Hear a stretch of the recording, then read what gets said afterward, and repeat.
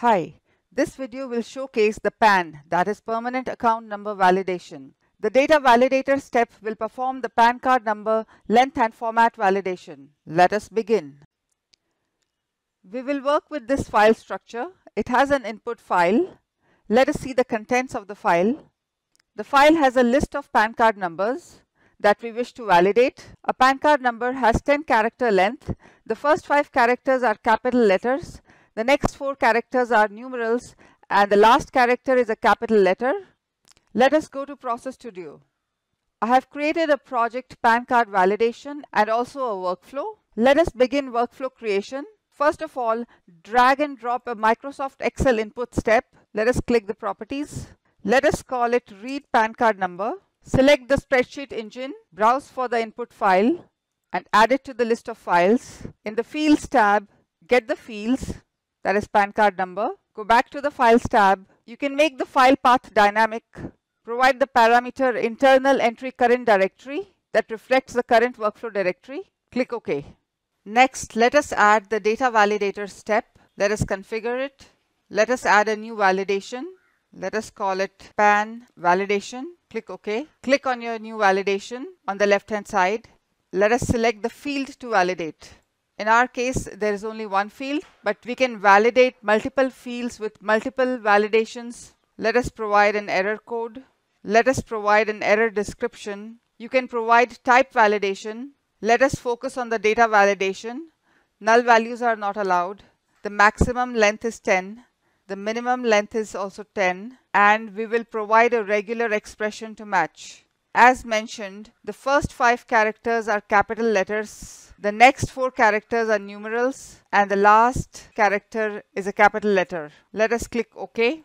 Let us drag and drop 2 Excel output steps. Let us configure them one by one. Let us call the first step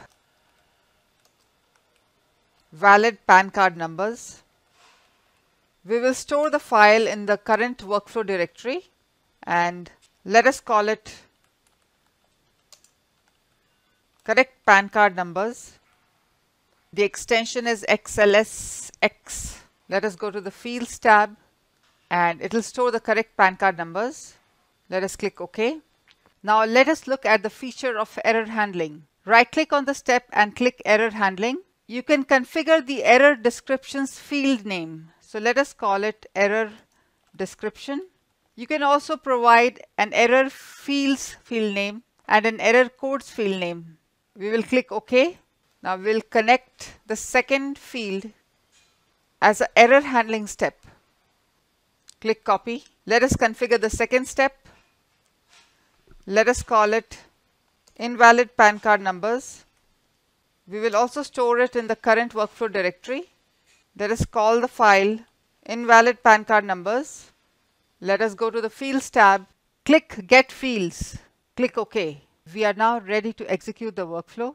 Let us run the workflow. The workflow has completed successfully. Let us preview the data. The input file has a list of 9 PAN card numbers. The data validator step is showing 3 valid records which are also passed to the valid PAN card numbers file.